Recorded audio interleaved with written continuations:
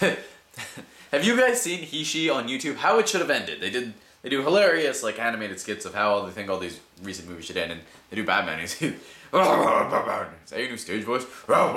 Sounds like you're gurgling marbles. Ah, it's great. Anyway, it's been a really long time since I've done a video, and I'm not exactly sure why.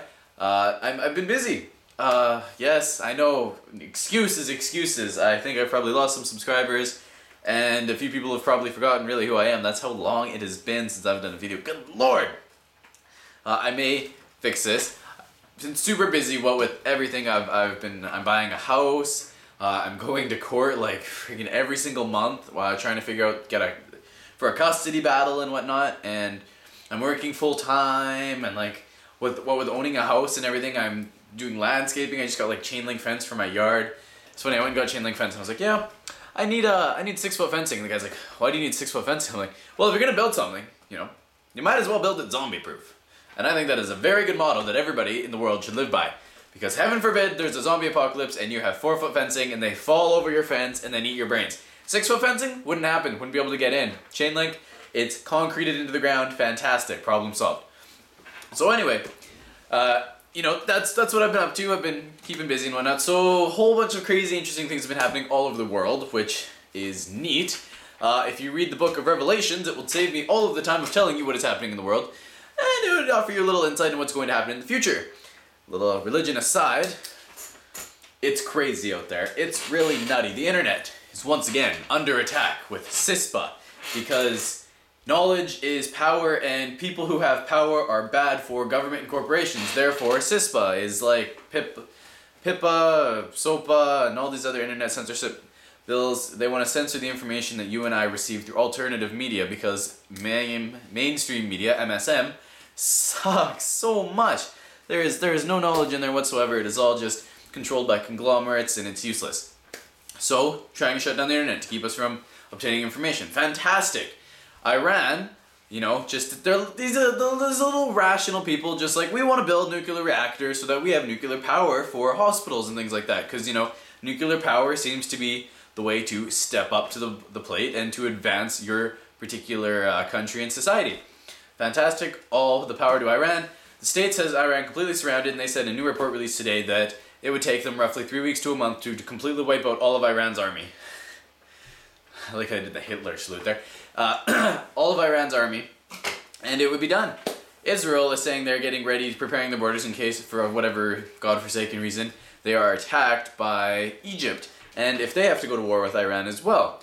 And Iran said that they have the ability to get a nuclear submarine, or warships, 3 kilometers off the coast of Manhattan, New York City. You also think that the sleeper cells that are likely around in America, Hezbollah, that would just be targeting Israel. Did you know $3.8 billion of American dollars? America gives $3.8 billion per year to Israel. I'm not exactly sure what that money is for, and I'm pretty sure Canada also gives money to Israel. I don't like Israel. I don't want my taxpayer dollars. Is there an opt-out program out of this?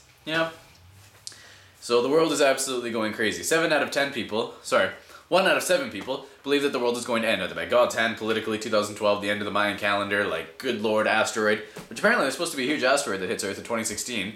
They're working on ways, using nuclear arsenal, to, say, laden a ship with some weapons, like some nuclear arms, and then fly it into for a certain trajectory or whatever at an asteroid, blowing it up, balancing if it's too big, right? Just throwing it off trajectory, like just missing Earth. Fantastic, that's pretty cool. That's like sci-fi movie crazy stuff. Neat. If that's possible, hallelujah. So, Einstein said, I do not know what weapons World War III will be fought with, but I do know World War IV will be fought with sticks and stones. Yeah, it will be. I might have said this before, if even 2 countries in the Middle East exchanged nuclear fire, there were bombs dropped, 1 billion people would die within 10 years from the worldwide effects of those bombs dropping via like malnourishment and lack of food and all this other stuff. Interesting, crazy stuff whatsoever. So that's a little bit of the military update, great and all. I'm currently reading a book, which I seem to have misplaced somewhere, right here. The Way of the Superior Man. A spiritual guide to mastering the challenges of women, work, and sexual desire. If you are a man that is interested in improving your masculinity by getting in touch with your femininity, I would suggest The Way of the Superior Man. Also, if you are a chap, or woman, you know, whoever, if you're an interested being in improving your spiritual side and getting more in tune with yourself and nature, harmony, the eternal energy that bounds all of us, Dan Millman, The Way of the Peaceful Warrior, also a fantastic book. The secrets to happiness, literally, are written in these pages. I swear to God. Not everybody...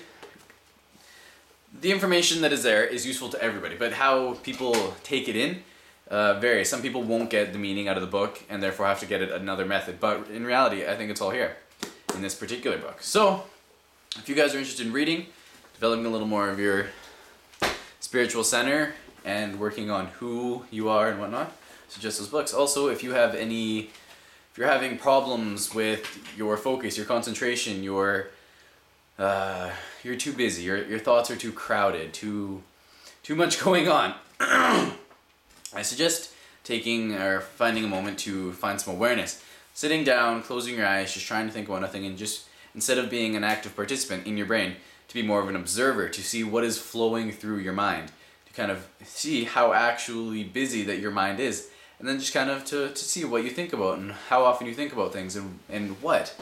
And then try and work on cutting those things out. And I find meditation is the best way to cut out any negative or extra thoughts that are pretty much unnecessary to your daily, go. You're too busy thinking about this or that and shopping and daycare and all this other stuff. You end up forgetting that right now is the very moment that you have to be worrying about. Because the moment that is coming up has its own moment. It has its own moment to worry about things. The moments that are gone, they're already gone, they're done. There's no use worrying or stressing about them. You learned, or you lived, you learned, you have some knowledge of what has been done, and you use that for future moments. It's really easy. It's really simple. Humans tend to extremely overcomplicate things, so I just thought I would share that with you guys. Also, fascism, if you look in the States, they had this interesting, the puppets, the President of the United States and Hillary Clinton, the Secretary of State, we're going to fight for democracy abroad by dropping bombs on them, whatever. And we're totally against, say, Egypt or whatever, clamping down on protesters and free speech. Like, that is not what freedom is all about. And then I think it was May Day. I seen that picture. There was about 50 students. That was May 1st. 50 students all sitting around like a basketball hoop, but this was like kind of their sit-out, I guess, or something. I don't know who exactly they were, but there was around 150 fully dressed cops in riot gear around them, just surrounding them. Like, just kind of wandering around, and you're like, yep. Fascism, there it is. That is a totalitarian state coming up. Fantastic. Harper's running Canada in the ground. Fantastic.